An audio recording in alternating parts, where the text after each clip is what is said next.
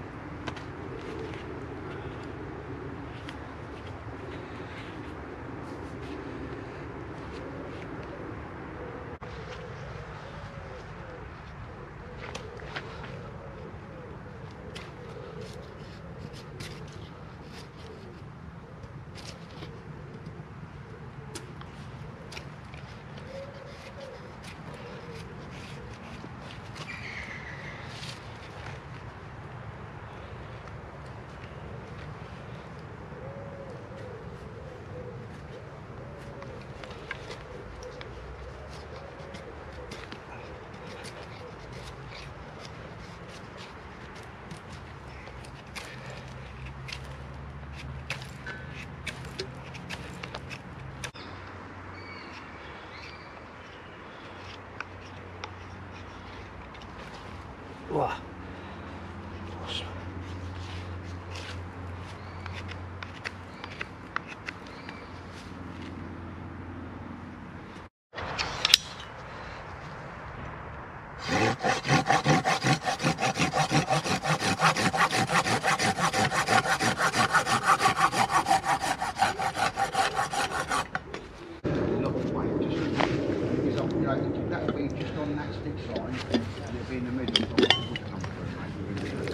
My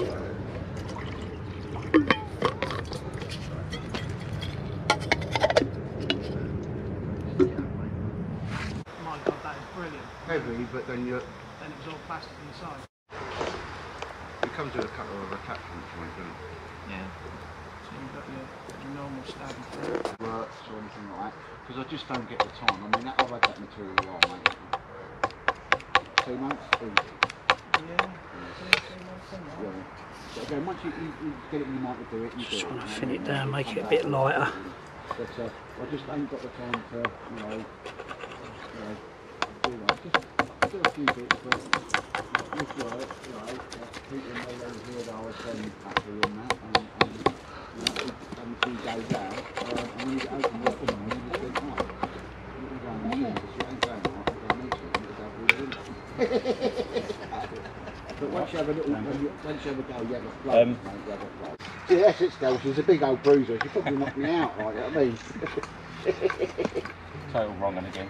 Ah, shit. Oh, yeah. That's a bit of a posh brown blanket you got there, sir? Olive? No. Have you gone on faithful to olive?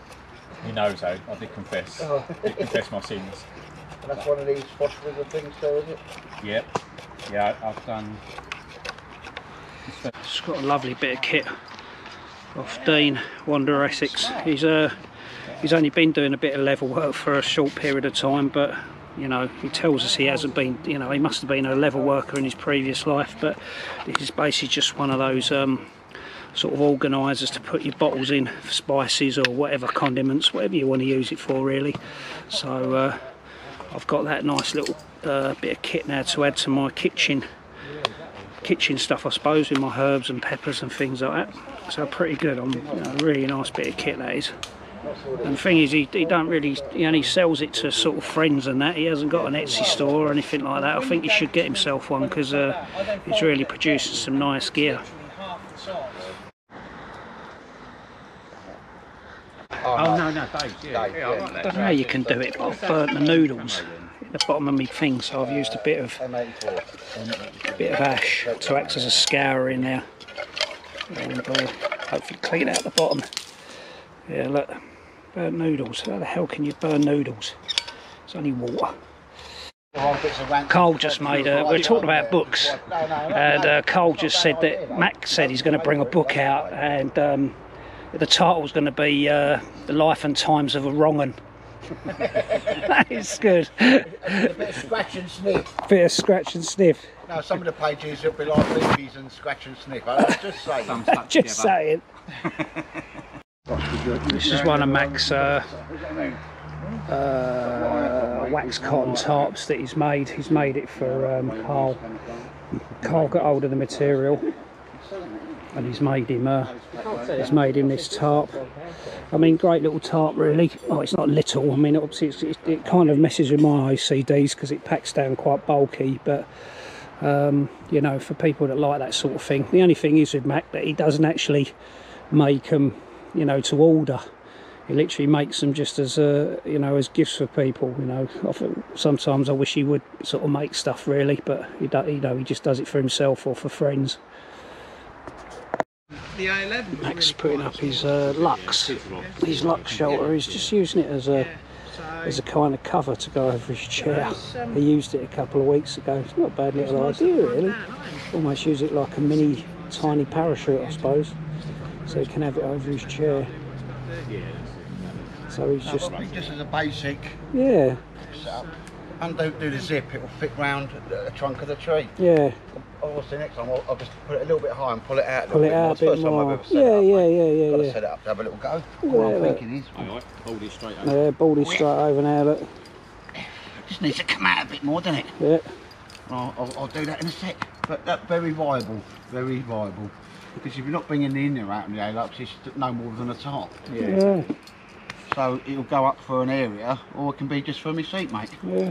Doesn't need to be a little bit higher and pull it out. Yeah, of course, pull it out a bit. I've only done it like this now. All right, Mr. Bowie. Ah, right. Yeah. My mum's complaining about moles. Is she? Yeah. Yeah, we're doing it with moles. You're normally on like quite a bit of land, like the gas and but the because you can't do it too close to buildings now because it can hold up underneath the buildings and it's a bit dangerous. So, I think you have to be like 13 metres away from the building. This talk over there is all.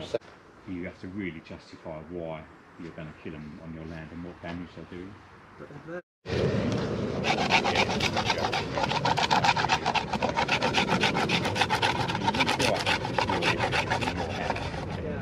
Big pest control out, so you're doing a bit of seagulls. Video.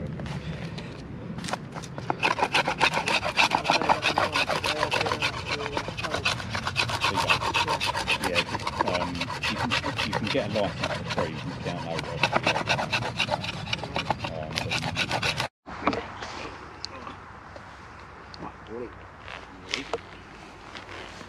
No, I said wait, you little monkey.